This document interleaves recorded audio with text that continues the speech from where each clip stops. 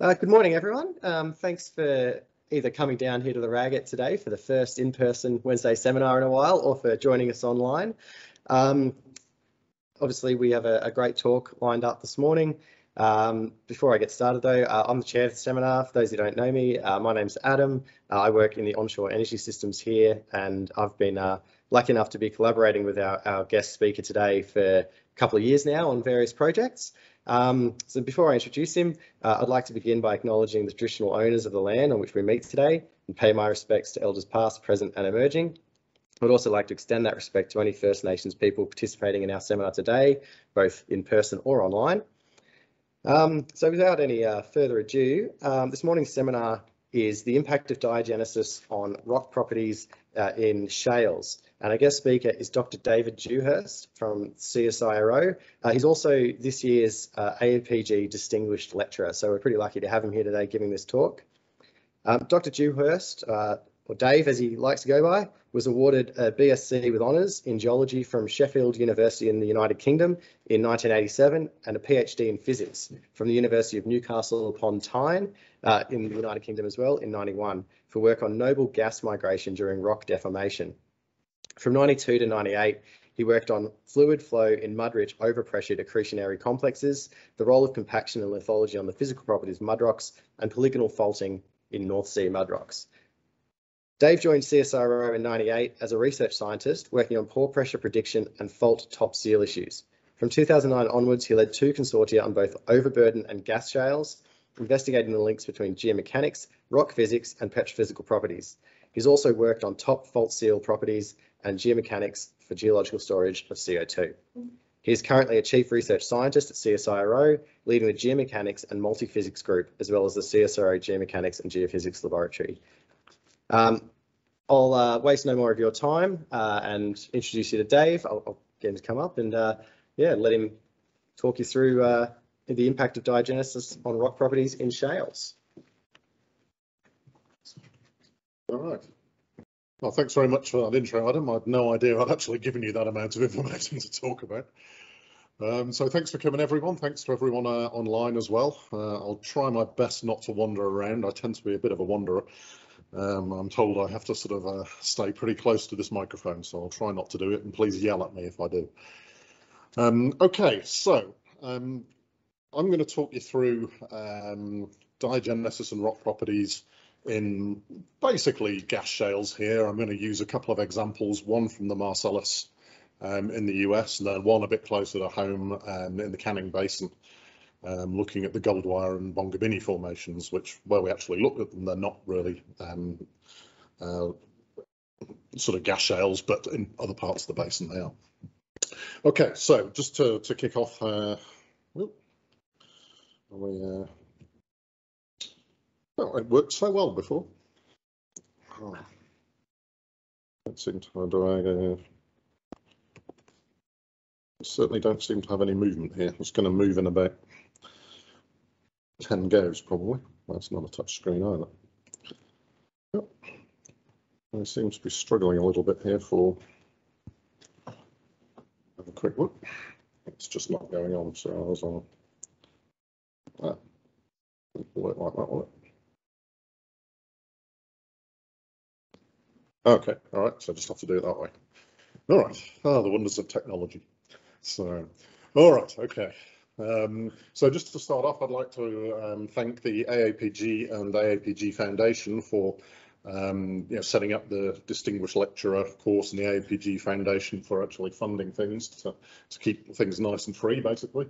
There's a whole bunch of other people up here, so Kitty Milliken, who sponsored me, and then a few of the other people from AAPG itself. Now, this work I'm going to present today, that certainly wasn't all done by me by any stretch of the imagination. It tends to be sort of a big collaborative effort, some of the multidisciplinary work that we do. And there's a whole bunch of colleagues on here who've all contributed to this work quite significantly. And then finally, quite a bit of this work was done under the Shark 1 and Shark 2 shale consortia that Adam mentioned just a moment ago, and sponsored by a number of these companies here. Okay. So, to get into the science side of things, just to sort of set the scene a bit, We're going to think about what happens when we bury things, when we heat them up, and what happens to the mineral phases, what happens to the organics. And this is just sort of a bit of a reminder more than anything. So in terms of the mineral phases, we basically have mechanical compaction occurring, maybe top kilometre, maybe a little bit more, and eventually you get to a certain point where you can't really squish the pore sizes down anymore, and then chemical compaction begins to take over. And that can involve sort of change in clay mineralogy. It can involve dissolution or precipitation of minerals, things like that. But what we do see as part of that is dewatering of clays, alignment of clays as we go down, and that can have impacts on things like the anisotropic properties of materials. So that can be velocity, that could be permeability, whatever. And then deeper down, we see the diagenetic transformation. So we can see, for example, illitization of clays. So if we look at things like smectite illite, that's going to be around kick off about 60 degrees centigrade. And potentially there's things like kaolinite to illite as well, deeper down when we get sort of well over 100 degrees, more like 130 plus.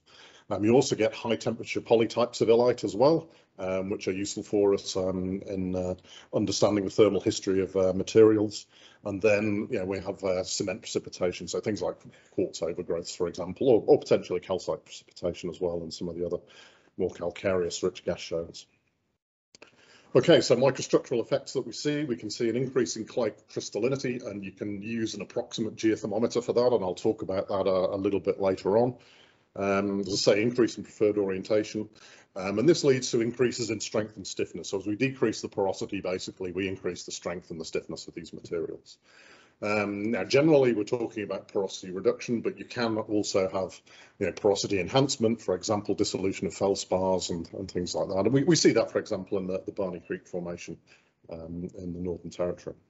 Let me make sure I get the right thing. Okay, so in terms of organics, and I'm no expert in organic matter, so if I commit any heresies, please forgive me. But in terms of the processes going on, we've basically got removal of functional groups, and here we eventually sort of generate the oil. The oil eventually can crack through to gas, and you get a total sort of reorganisation of the organic structure essentially. And this manifests itself in things like loss of fluorescence, increase in reflectance, and you do get a variation in spectroscopic response between different types of organic matter, dependent on thermal maturity. Okay, that seems to be working with the arrow now. Okay, cool. All right, so I'm going to sort of illustrate the impact of diagenesis on rock properties through a couple of examples. And as I say, the first one will be the Marcellus Shale, which is basically a very large source of gas in the US. So it's very thick, and kind of rules of thumb for looking at gas shales like a certain thickness in the materials, certain amount of organic matter, etc., a certain brittleness, let's say, if you like. So the thickness is quite important over the area. It's a marine sediment deposited in the Devonian. And this little circle we can see up here is, we were looking at one particular well, and it's from that northeast corner of Pennsylvania. Okay, so in terms of thermal maturity, now I don't know how clearly you can see that, but the well was in this county here. So the vitrinite reflectance values or contours that you can see here are equivalent vitrinite reflectance, I should probably say. That's 4 and that's 4.5 in there. So very, very high vitrinite reflectance, so extremely organically mature. So in this area, they talk about sort of a line of death somewhere down here. Once sort of vitrinite reflectance gets above about 3 or 3.5, and then they don't really find gas. But that turns out not always to be the case, in fact. But that's another story. Okay, so unsurprisingly, for something that's so high in so high in thermal maturity, we've got basically nothing left in terms of generative potential in the shale. And that's no surprise. That's just absolutely normal. So just a little bit of context for this well. It's drilled in the very overmature part of the Marcellus, as we've seen already from the equivalent vitrinite reflectance information, but we did do some more ourselves just to confirm that.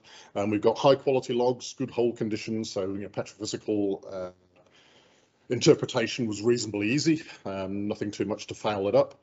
And what we see in that are the velocities are very low in the high TOC zone, and that's not surprising. You know, basically that's a density effect.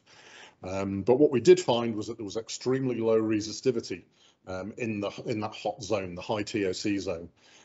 So it's around 150 meters thick. We've got high TOC and high pyrite in that area.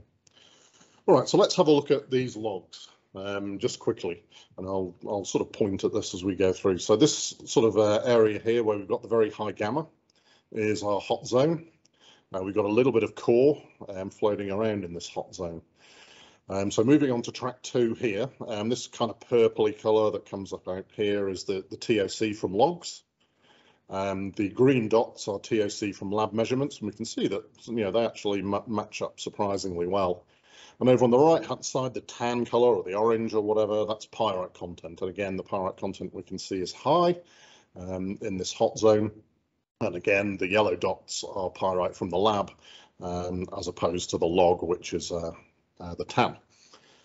So coming on to the resistivity, we see here that the resistivity drops significantly and drops to very, very low levels, you know, extremely low levels down here. So very, very conductive shales. And this is a problem for petrophysics when you're trying to look at things like gas in place and things along those lines. And again, the velocity we can see drops down pretty significantly in this hot zone, although the VP/VS ratio doesn't actually change very much. So the main things we need to remember from this slide are we've got TOC between about 3 and 7% and very low resistivity. So what we wanted to understand then, what the company wanted us to have a look at is why this area was so conductive. So we started off on the petrophysical side of things looking at pyrite. So we've got a graph here of pyrite content from logs against the deep resistivity. And the colours in here are basically coloured by TOC. So the cyan colours on the left are the high TOC and the low resistivity, and yellow on the right is the lowest TOC, and then kind of the reds in between them are in the middle. So we can see there that's pretty much a scattergun plot, that there's probably little relationship between pyrite and the resistivity, but we do see a reasonable relationship between the deep resistivity on the y-axis here and the density on the x-axis. And then just note that the axis numbers here are backwards here. I'm not saying that says anything about petrophysicists at all. I would never do that, but I have had people ask me about that before. So down here we've got the cyan again, so this is the high TOC down here, and that's basically got your lowest densities or whatever, as you would probably expect. So that's just a little bit from the logs to set the scene. I'm actually looking at the rocks as well. I know it's a bit heretical to look at rocks these days, but we ended up with about a 3 metre long slabbed section. You couldn't do a lot with this in terms of rock properties because basically it's a very thin core, maybe 2 or 3 inches across, and we've got about a quarter of it slabbed off. So there's not much we could do in terms of things like scal or geomechanics or anything. But what we could do was look at things like the composition, the organic matter, the thermal maturity, things along those lines, and then try and compare them to what we see in the logs. So as I say, we've got black shales with pyrite nodules, very high equivalent vitrinite reflectances, and essentially post-mature for gas generation. So having a quick look at the mineralogy. So in black on the left here, we've got illite. So in red here, black on the left here is quartz and red is illite.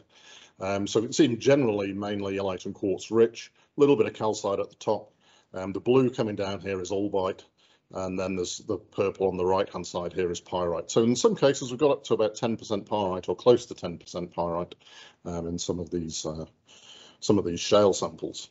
And the TOC we measured ourselves as well, and that comes out between 3.4 and 6.9, which is very close to what we already knew from the logs we've seen before at 3 to 7%. So that was comforting that things were sitting in the right ballpark. All right, so let's have a look at the microstructure of this thing. So in general, just sort of a broad shot of the microstructure. So these little platey things you can see in here are the illites. We've got some quartz in here. It's got some nice straight edges on it, probably got overgrowths on it. We've got calcite floating around, just a little bit of calcite in this example. This one's probably an albite. We can see a little bit of cleavage on it. So, there's a bit of anisotropy there, a bit of alignment of the fabric that we can see.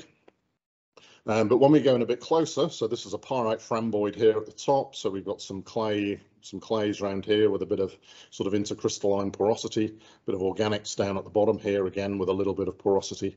But if we go into the pyrite framboid, we can see that the individual frams are actually surrounded by organic matter. This is basically migrated organic matter, so it's bitumen. And that organic matter also has porosity in it. We can go in a little further.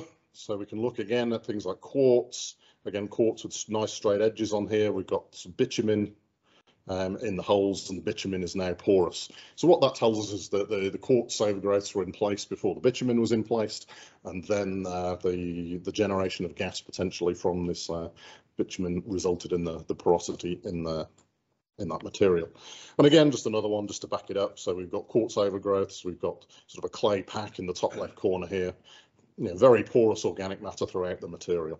Okay, again, quartz overgrowths in place before the bitumen, or before the oil migrated and was then turned to bitumen. Okay, so organic hosted and intercrystalline porosity. We can see here these are clays on the right-hand side here. We can see there's a little bit of porosity between those clays, and this is quartz that is basically recrystallized to sort of a microcrystalline quartz with just some little holes in it. Okay, so we've got a number of different types of porosity that we're seeing in this material, and that's all through scanning electron microscopy. So if we go to the transmission electron microscope, and what you're looking at here is an overall picture of a TEM foil. Now these things are really, really thin, just a few tens of nanometers. What you're looking at here in dark grey, that's the organic matter. These other crystals that you see here in white, these are basically all quartz crystals. Okay, so we're going to go in and have a look at what's going on in this little red box down here. And what we see here under TEM, as we can see the quartz here, we can see the organic matter. This image here with the colours on is basically from using a technique called high-angle annular dark field microscopy. And basically what that does, it's a bit like EDX for SEM, that can give us some chemical information essentially.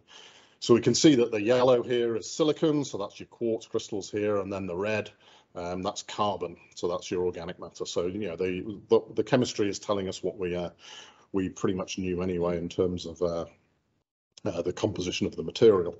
And then what we're going to do now is go right into this organic matter here, and then have a look at the scale bar to start with. So 200 nanometers down here, this is all your organic matter here, and this is absolutely riddled with pores. It's just like a giant sponge just waiting to soak up all that gas or whatever, if there was any in this particular well.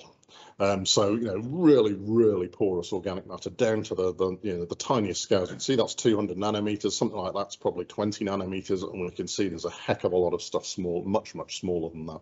Okay. So just summarising what we saw in terms of porosity here, we've got a lot of organic hosted porosity, a certain amount of intercrystalline porosity, and then very rare intraparticle and dissolution porosity, and that's reasonably consistent with what other people have worked on in the Marcellus, albeit at much lower equivalent reflectances to what we're working at here. Now, one of the things we wanted to do, as well as understand the rock properties, which I will be coming back to in a moment, was understand the thermal maturity of this system. And the thermal maturity basically governs how the rock properties get to where they were. So we looked at a number of different techniques. So illite crystallinity, which I'm going to talk about in just a moment, the rock eval stuff I showed a little bit earlier. And then talk about Raman spectroscopy, and then these two at the bottom, so our electron energy loss spectroscopy and high resolution transmission electron microscopy, and they can give us some information about the microstructure and the temperatures that these rocks have seen. Okay, so starting off with maturation and their effects on minerals, we're going to look at illite crystallinity to start with. So the degree of illite crystallinity basically tells you how deeply these rocks have been buried, okay, what temperatures they've been exposed to. And how they do that is by something called the Kubler index, and that's just a relatively simple measurement where you take your peak height, or half your peak height basically, and it's just the full width of the peak at half of that peak height. So this example here on the left is from a shallow diagenetic zone, so you're up somewhere near the surface in the slop. And basically there you've got quite a wide peak, you know, quite wide, quite broad or whatever. Now, if you come down sort of much further down here, down sort of, you know, not quite metamorphism, but you're getting down to quite high temperatures, sort of, you know, below, or sorry, above 200 degrees centigrade, you get a nice, really tight illite peak, so really, really narrow. So that's got a low Kubler index, whereas the wide one has got a much higher Kubler index. Now, how we use that is in reference a little bit to this chart here. So if we look at the numbers down the side here, we can see, just keep an eye on this 0.4 here, and 200 degrees centigrade approximately on that side, as that's basically where the Marcellus illite crystallinity lies. So we see basically around 0.37 plus or minus a bit, so probably somewhere above 200 degrees centigrade. So it's not giving you, you know, an exact number. It's not going to give you 205 plus or minus 5. It's going to give you sort of a broad sort of range, you know, approximately where you've been. Okay, the second method we looked at was called Raman spectroscopy, and this is done on organic matter. And when we look at a Raman spectrum of organic matter, we see something like this. We see what's called a D peak, or a disordered peak, and we see what's called a G peak, or a graphite peak. Okay, so these are basically quite characteristic of organic matter, and how you can use those basically is by comparison to this sort of chart here. Now, these numbers are probably a little bit small to see, but on the bottom here, we're looking at about 165 plus or minus 30 degrees centigrade. I think this is somewhere around 200. This one's somewhere around 300. And then we go all the way up to about 600 here, which is obviously irrelevant for what we're looking at.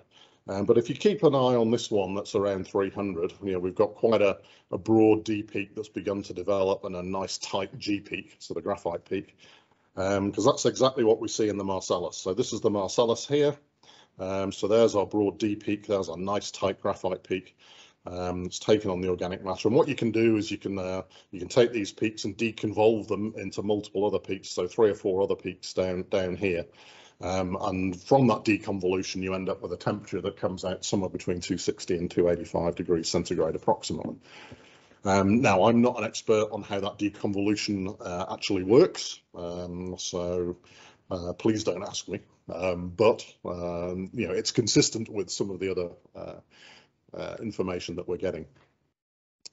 Okay, so on to the third type of thermal maturity indicator, and this was the electron energy loss spectroscopy. Now, what happens basically when you shoot electrons at a thin section or whatever, thin sample, the electrons lose energy as they go through it, and the amount of lost energy is characteristic of the type of bonds that it's encountering. What you get basically is a spectrum that looks something like this. You get what's called a little a pi star peak here, and what's called a sigma star peak here. And the shapes of these peaks, again, are characteristic of the temperatures that these have been exposed to.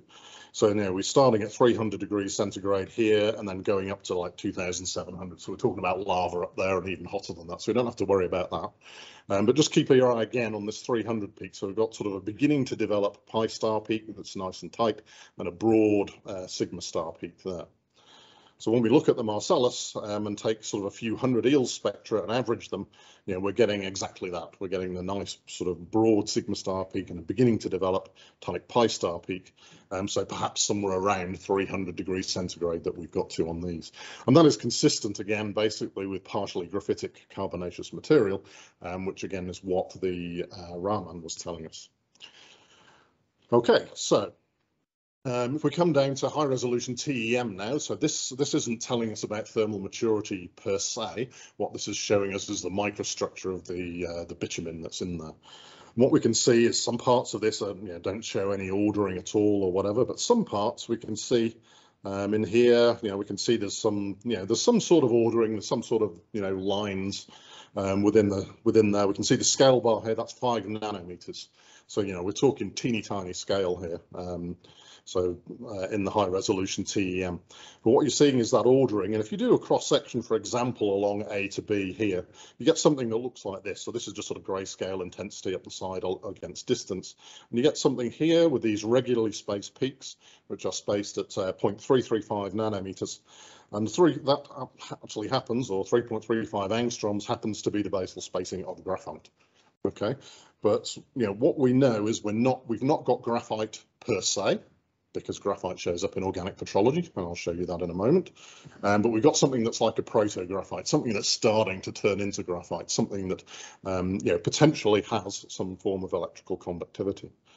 So if we look at the organic petrology here, we can see we've got bitumen sort of in little fractures here, in the easily visible scale. So we're looking at just over 1/4 millimeter across here. We've also got it disseminated very, very finely in the ground mass. And again, we can see that more here. We've got some bitumen associated with pyrites and really fine stuff going all the way through the ground mass here. And we can look at this at a range of scales, but I'll just jump to the tiniest scale, so down to 500 nanometers here. And we can still see we've got organic matter in here. We've got organic matter along every little grain boundary. We're talking things that, just tens of nanometers, if that, wide. And we've got, essentially proto-graphitized bitumen right throughout there. So essentially what we've got is bitumen has migrated through the original pore network, oil has migrated through the original pore network of the material. And then the deep burial, so equivalent to probably 6, 7, 8 kilometers perhaps, so we've seen up to 60 to 70 degrees centigrade, has basically turned that oil into bitumen, and that's partially graphitized even, and then has become essentially conductive. So, the story with the Marcellus and how diagenesis has impacted on those rock properties is that we've gone very deep. We've seen that this thing is over mature.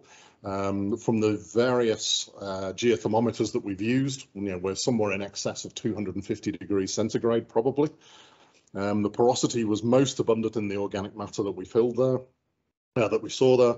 We saw organic matter in skeletal porosity as well as grain boundaries, and that organic matter just shows some ordering inside it. Not completely, as I say, we don't have graphite itself, but we do have something that appears to be a proto-graphite, and that appears to be controlling the electrical properties as it's actually in the original pore network, so you can allow easy flow through the system, easy flow of current through the system, I should say.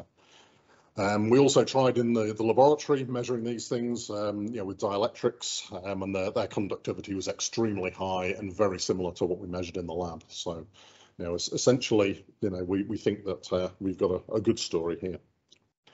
Okay, so the second part of the talk will focus on the Canning Basin, where we're looking at two contrasting shale formations, so the Goldwyer and the Bongabinni Formations. These are of Ordovician age.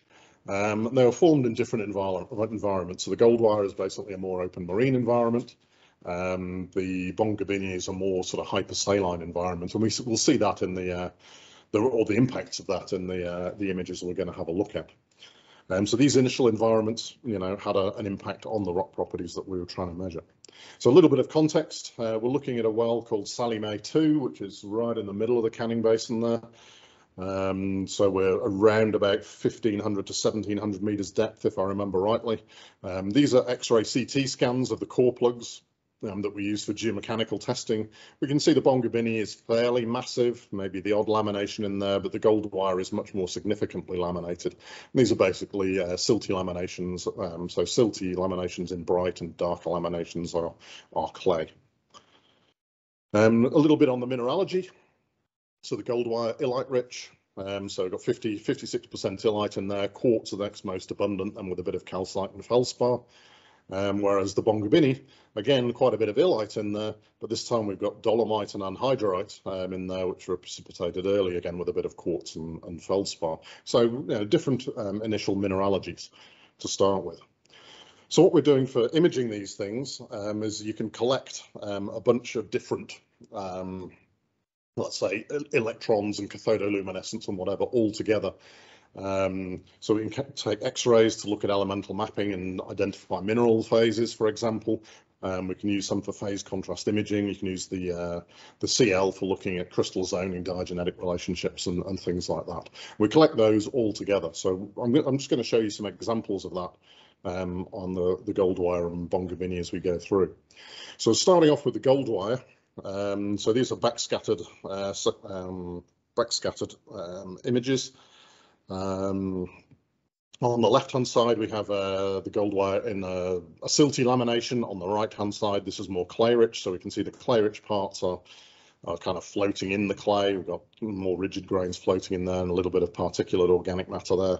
And in the more what you call the coarse grain parts and the coarser grain laminations, yeah, we can see things that are a bit more locked together, for example. So looking at one of those, or looking at the more locked together one there, the coarser grained lamination, this is an X-ray image. So basically you can determine the mineralogy out of these. This mineralogy is reasonably consistent with the XRD that we get. And then we can go on to what's called a panchromatic cathodoluminescence image, which basically acquires CL across a range of different light wavelengths, if you like, from infrared to visible to ultraviolet. And what we can then do with this is, if you remember from things like SEM imaging, cathodoluminescence in the orthogenic quartz is quite dark. In the detrital quartz, it's quite bright. So what you've got here are two examples of the energy intensity. Basically, in detrital quartz here is low. In orthogenic quartz is low, in detrital quartz is high. And we can use that to look at where we've got high silica and low intensity to actually map where the diagenetic quartz is in this material. So diagenetic quartz here, we get sort of essentially what's an overgrowth map for that part of the Goldwyer. And it seemed reasonably sensible because all of the stuff we were looking at here is all around the grain boundaries. So it's all like, quartz overgrowths. Okay, so to have a look at the Bongabinni, in contrast, basically we've got quite a bit of anhydrite in there. We get these big clusters of anhydrite, and we get some dolomite in there, which are some of these darker grains in here. And then the grain mass, which is very dark, that's basically your illite. We can also have a look at the phase distributions, in comparison between the Goldwyer and Bongabinni. So this is again one of the coarser laminations in the Goldwyer. So, we pick up a lot of the the quartz and the feldspar here, whereas in the Bongabinni it's not so laminated and looks a bit like this all the way through. So we've got illite as sort of giving all the red, and then I think it's quartz in the cyan type colours. This is your purple down here is the anhydrite, etc., the green as feldspars. So there's, there is quite a contrast in the fabrics between these two things. And if we want to have a look at the quartz cement distributions, and this is sort of just going back to that Goldwyer picture. So these are the intensities of the CL. So this is the maximum silica signal here, and then we take the low end of it to give us all this blue, the overgrowth map. And we can compare that with the Bongabinni, and we see very little blue at all in the Bongabinni. So there's not much in the way of quartz overgrowths in here. What we also had a look at, because we were interested in anisotropy of the properties here, was trying to quantify the texture of these materials. Okay, so we used something called X-ray texture goniometry. So this was done at I was going to say ANSTO, but it wasn't actually. No, this was done by some colleagues for us at ETH in Switzerland. And what you basically do is you take a bit of the material, and it kind of rotates in an X-ray beam, and then that X-ray beam gets deflected, and then from those deflections you can essentially work out how strongly or weakly aligned, for example, the clay minerals are. So what we looked at was the illite basal spacing in these, and what we see is the Bongabinni. So they've got this multiples of a random dimension, I think, if I remember rightly, at 2.5 in the Bongabinni and close to 5.8 in the Goldwyer. So essentially telling us that the Goldwyer is much more strongly aligned than the Bongabinni is. And there's a number of reasons for that. When we come back to the sedimentary environment, for example, so the Goldwyer is deposited in open marine environment. So we've got burial and mechanical compaction, which allows the rotation of clay grains there, and then the porosity is reduced later on by the quartz overgrowths. When we compare that to the Bongabinni, we've got the deposition in a low energy hypersaline environment, which allows early cementation. So we've got precipitation of dolomite and evaporite very early on, and then that prevents the rotation of clay minerals because you've got a rigid grain framework around those clay minerals. And so essentially the Goldwyer, we've got a strong alignment, a strong preferred orientation, and the Bongabinni is much weaker than that. So what are the effects then? So how do those effects manifest in the macroscopic properties of these actual rocks? So what we did was some geomechanical testing. And this is sort of a typical stress strain curve for something like a shale. And what we're looking at here is the strain in the material. So this is how much basically the material has been squished down as we apply a stress. So this is the stress going up this axis. And you get a linear part of this curve, and then it bends over as it starts to get fractures in it, microfractures that eventually coalesce into a macroscopic fracture where it breaks. And then it comes down to a strength where it's kind of just sliding along the fracture that's been created.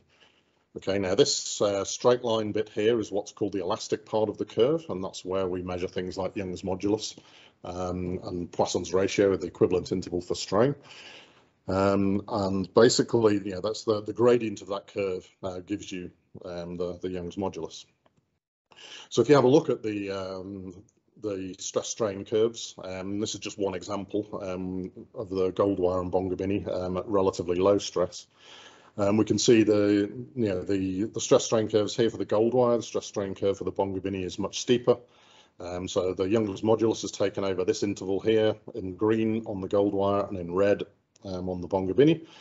And we can see the numbers here for the Young's modulus basically are about 4.5 for the Goldwyer and about 7.6 for the Bongabinni. So the Bongabinni is much stiffer, as we might have expected from what we've seen in the microfabric, and also it's much stronger. So peak strength here is about 8.8 MPa and about 24.5 in the Bongabinni. So we see there that the geomechanical properties have been qualitatively impacted by the original depositional environment and the diagenesis that's followed from that. We can also see it in the rock physics results, for example. So here we're looking at velocity up the side, so P, well actually no, just velocity, and then stress along the bottom here.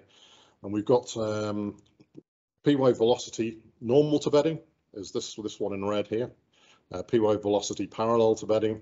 Up there we can see there's a huge difference. Okay, so these are significantly anisotropic in terms of wave velocity, and then these are two S waves, parallel and normal to bedding. Again, very, very big difference between them. Whereas the Bongabinni, much less strongly aligned fabric, and not so much in the way of fractures either. There are some fractures in the Goldwyer, which also impacts the anisotropy. But the two P waves are much closer together. The two S waves much closer together. So again, a very different response in terms of the velocity, qualitatively related to the fabric. So just to summarise that for the macroscopic measurements that we see, the Bongabinni was stiffer and stronger than the Goldwyer at the same effective stress. The elastic wave velocities are the stress sensitive. I didn't talk about that actually in this particular talk, but they are more stress sensitive than the Bongabinni, and that's because of the fractures that are in there. We've got strong P and S wave anisotropy in the Goldwyer because of particle alignment and fractures, but negligible in the Bongabinni because they're not there anywhere near so much. So as I mentioned, a good qualitative agreement between the texture and the elastic properties. So just summing up from the Canning Basin then, we have two shales that were analysed from different environments. They got the same post-depositional history as well in terms of stress and pretty much temperature. They're only from 100 metres apart or so in the succession. But what we see is a difference in the orientation and the diagenetic cement distribution, which reflects the original depositional environment that they were formed in. And so that then impacts on things like the anisotropy, the strength and the stiffness, for example. And so I hope I've managed to show you here that the detailed microstructural investigations can actually help us interpret what's going on in terms of the rock properties in these shales in the Canning Basin. So finally, just to wrap it up, just to summarise them, so we saw two examples, one from the Marcellus and then one from the Canning Basin. What we saw with the Marcellus, we've got high maturity, led to oil migration, formation of bitumen, and then that bitumen turned into kind of a proto-graphite because we've gone to very, very high temperatures, above 250 degrees centigrade. This results in a very low resistivity zone because that graphite, or proto-graphite if you like, is in the original pore network of the material. So it provides the conductivity you need to get a very low resistivity. And this kind of shows the impact basically of organic diagenesis, if you like, on rock properties. Looking at the mineral diagenesis side of things was the Canning Basin, where we've got two shales with the same compaction history, both with high illite but very different fabrics. because of those depositional environments, and early diagenesis in the Bongabinni, much later diagenesis in the Canning, and that impacted on the fabric development, strength, and the velocity anisotropy. All right, that's me pretty much done. I'll just wrap up with a nice pretty photo, as lots of geologists are inclined to do. And I'll just thank you all for coming. I'll just thank the AAPG quickly as well, and the AAPG Foundation for enabling this distinguished lecture fellowship scheme. So, all right, thank you very much, everyone.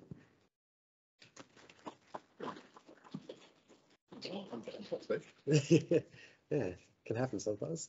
Well, thanks everyone, and thanks Dave. I should have said beforehand, I did play something in the chat for those who are online. If you do have any questions, please feel free to throw them in, although I might need Robert to point out how we can view them up on here. But I noticed there were none in there at the moment. Has anyone got any questions in the audience? Carol? Those really nice detailed studies and the insights into the, I suppose, the geological controls are really cool. In terms of scaling your observations further, like to take it from the microscale to regional mapping, can you provide any inferences from it? Say for the Marcellus, could AEM or the tellurics be then used to map out regions from Charlie's perspective? Have people used your results to kind of make those transitions into proxies? Sorry, just before I let Dave answer, just for those online, Carol's just asked about some of the inferences of going from the micro scale to the regional. Yeah, so what we try and do with a lot of the work that we do here is, we kind of build up from the bottom, up to log and seismic scale. So we haven't tried to go much further than that in terms of regional scale, in terms of organic matter distributions and things like that. So to be honest, we didn't have the people to do that, just with that sort of skill essentially.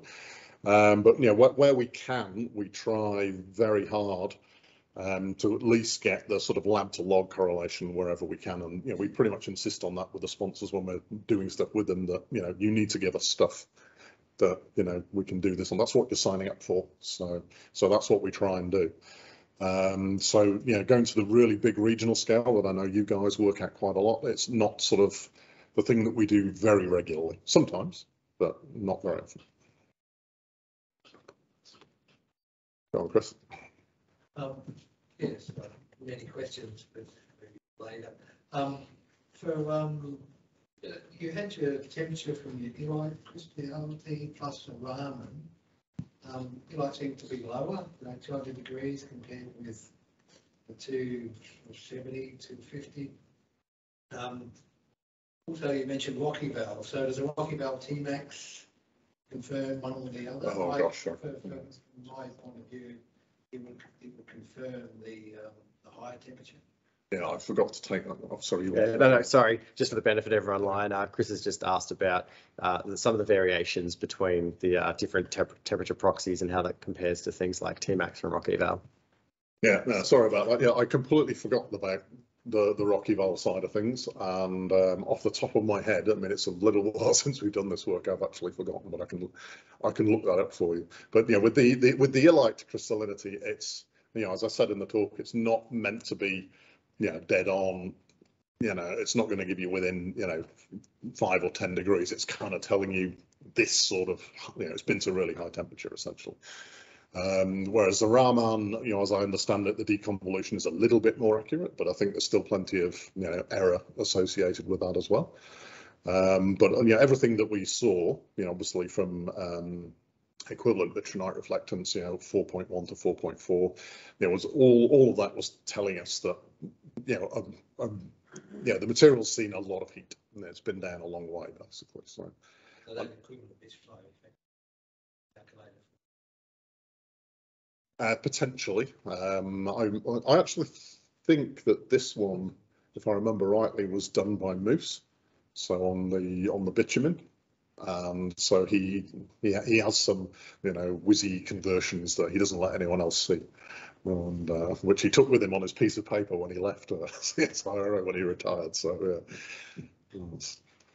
So I suppose that maturity I would use the term bitumen, but I'd use fire. Well, potentially, yeah. But I know Moose had some reservations about that as well, so we just ended up calling it bitumen. So, well, I forget what they were. It's been a little while. But yeah. Is that a follow-up, Chris, or is So it? just a final question for this. With the Bongabinni and the Goldwyer, so the samples you measured, obviously there's some sort of differences. So how does TOC affect the these sort of petrophysical measurements? Because sort of Bongabinni that we've analysed in our lab for TOCs go up to 40%, like a cannel coal, whereas Goldwyer never gets to that sort of organic richness. So how does that sort of So just another follow-up from, just a follow-up question, Chris, on the effects of organic matter content on petrophysical properties. So okay, so in this one, in terms of the Goldwyer and Bongabinni, what we saw was, you know, exactly the opposite, but that's probably just a function of the samples we had and potentially where they were taken from in the basin. If I remember rightly, the Bongabinni that we had was quite low TOC, probably less than 1%. So, you know, some of them were actually, not all of them, but some of them were actually red shales. So you might expect that. Anyway, some were red, some were more sort of dark green. Whereas the Goldwyer was maybe, you know, maybe about 2%, 2.2, something like that. And that was, or from what you saw a picture there with the particulate organic matter, and it seemed to be like that. What we saw of it, so not particularly high in this case. I think in that case there wasn't much effect of the organics, whereas the Marcellus obviously was much more significant. Great.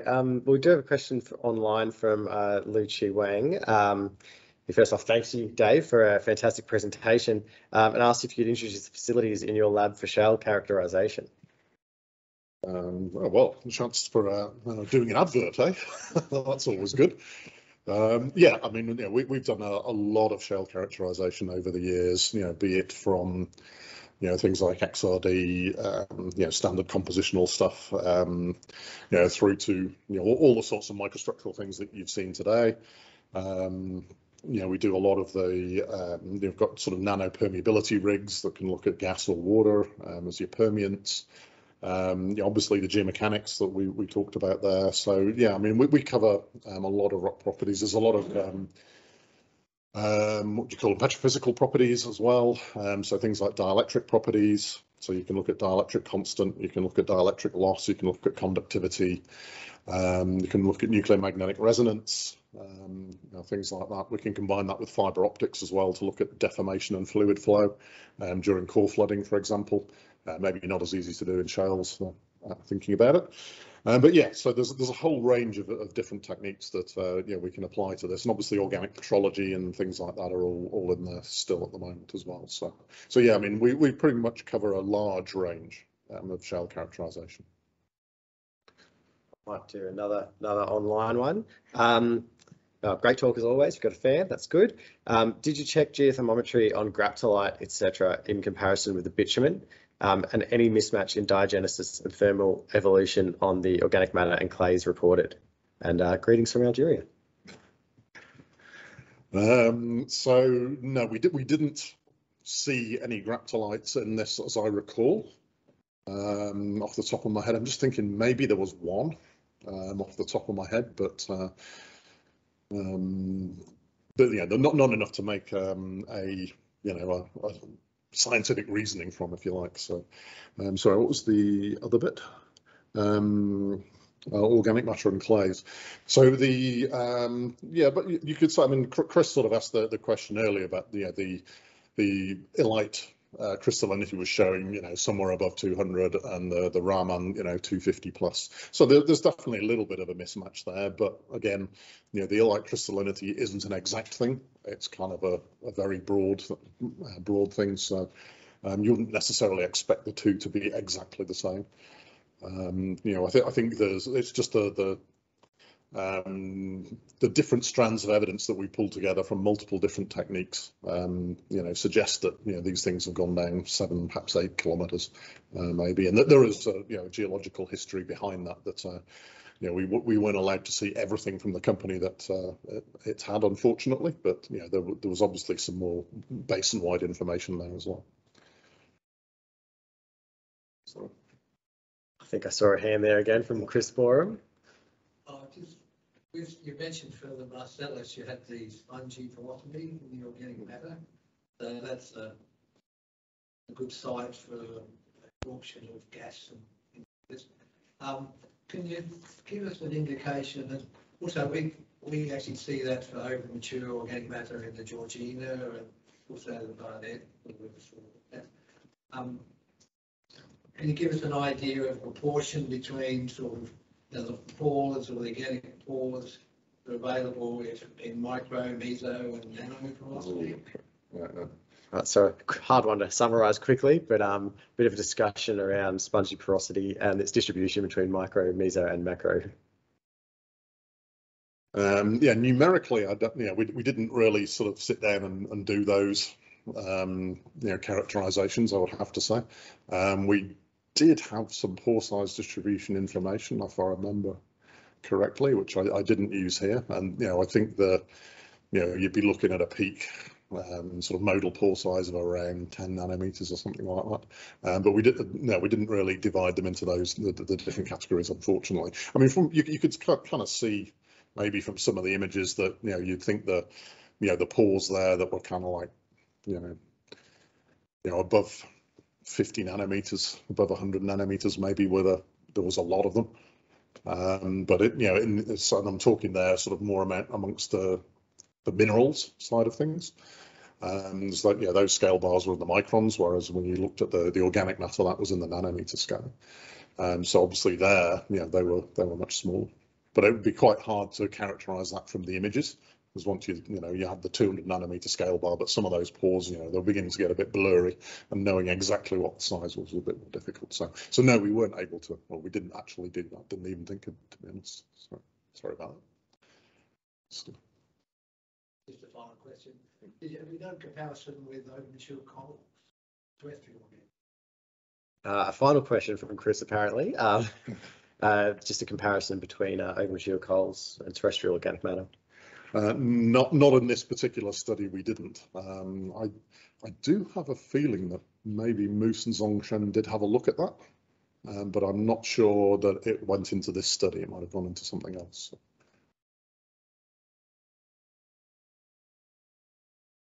Any further questions from the audience, either online or in person? Oh, well, I do actually have one.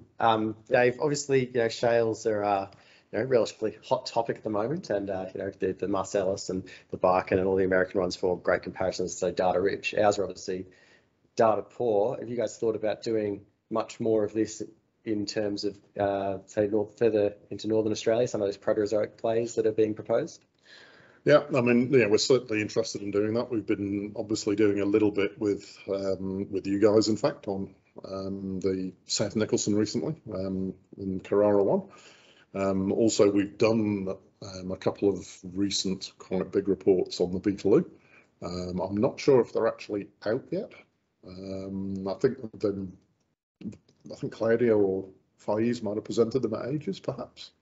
The full reports might not be out, but there's quite a lot of information in those around sort of diagenesis and other rock properties. Now, ideally, what I'd like to do, I was hoping to have an internal strategic project running on the South Nicholson Basin this year to look at Carrara 1, and especially to look at sort of petrophysical properties, all the measurements you made around things like XRD, organics, this, that, and the other. And apply some, AI machine learning type techniques to that. Unfortunately, our machine learning person was very busy this year, and we've not been able to do it.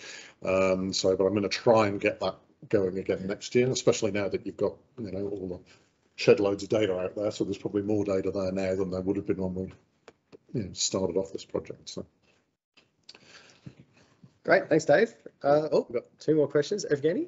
Dave, probably a related question. Has someone an idea of correlating this diagenetic and petrophysical changes with trace element geochemistry? So just about correlating these sort of work with trace element geochemistry. Yeah, we haven't done anything along those lines apart from a little tiny bit. So I was about to say no, and then I just remembered that Claudio was doing a little bit of work looking at differences in detrital quartz and orthogenic quartz, and he was doing some TOF sims, I think, something along those lines, looking at I wouldn't say necessarily trace elements, but looking at things like aluminium and titanium and things like that in quartz overgrowths compared to the detrital grains. And it was actually in the Marcellus, if I remember rightly, that the overgrowths had much more aluminium in them than the actual original detrital quartz. So. Before I go back to Chris, I saw Carol had his hand up as well before. So Carol, you're going to... Yeah, sure. So I'm just wondering how much overlap is there between CSIRO energy work that you're doing on Diagenesis and the mineral side of things like Susanne Schmidt and others in the mineral side? So just a quick one on overlap between work within CSIRO energy and minerals. There has been overlap in the past. I mean, Susanne used to work for us and then moved into the mineral side of things. There are sort of various, what would you call them? Opportunities for us to do that at the moment. We're sort of looking at things like permanent carbon locking and things along those lines, where there's potential for minerals and energy to overlap. There's not, I wouldn't say a huge amount going on, a little bit. We actually probably did more in the past on geomechanical modelling and things like that than the diagenetic end of things. Although there's a certain overlap. And Suzanne did manage to poach our sedimentologist sequence stratigrapher quite recently, so we've still got some good contacts there and potentially doors open. So not that I'm bitter, and I'm not really actually, because we couldn't offer Vince a job anyway, so unfortunately. All right, probably time for one last one. I saw Chris put his hand up again, so. Oh, yeah. You presented a lot of techniques and looking at sort of pore structure and mineralogy. So how do you decide sort of horses for courses? Obviously, it's a question that you want answered, but there's a broad range of techniques to do that. I mean, we've had some work done with broad iron beam, SEM or TM, whatever it is. So, but that wasn't mentioned here. So, yeah. So, is there a toolkit that you pick down, or do you have to really talk to an expert?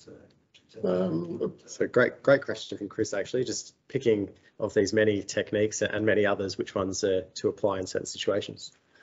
Yeah, so I should actually have said some of that was focused iron beam stuff, but I just forgot to mention it at the time. Some of the SEM work was for sure. And in fact, the TEM foils are actually prepared like that with the you dig out one area and then you dig out another area behind it, and then pluck out the TEM foil from in between. So that was actually used as part of that. I just didn't go into the detail. Yeah, I think that would only be about 30 nanometers. Yeah, something like it's really Techniques that went down to small. So it's, I mean, the pore size, visualization is very, very difficult. Obviously, as you know, and the sample prep is a big part of that. But yeah, in terms of sort of a toolkit, and it probably depends a little bit on the rock that comes in, the questions that you're looking to answer. If it's very broad, then obviously you can chuck a few things, a few standard things at it to start with, and then once you learn a bit of information, see where to go with it. I wouldn't say there's a one-size-fits-all approach.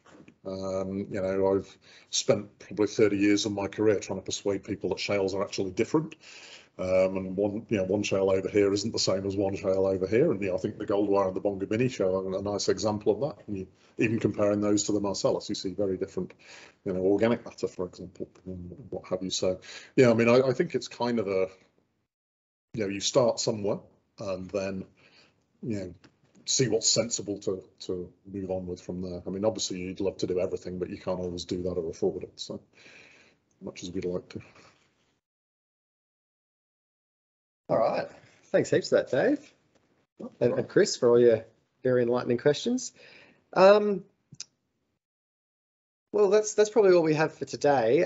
Before I finish up, I will point out that Dave is here for most of the rest of the day. We'll be over in the cafe if anyone within the building wants to have further discussions around everything. And I've got some meetings around later that everyone's invited to that Kroll's kindly organised for us. I will point out as well that there's no scheduled seminar next week, but we do have one on May 4th with a guest speaker, Mariam Harmlader.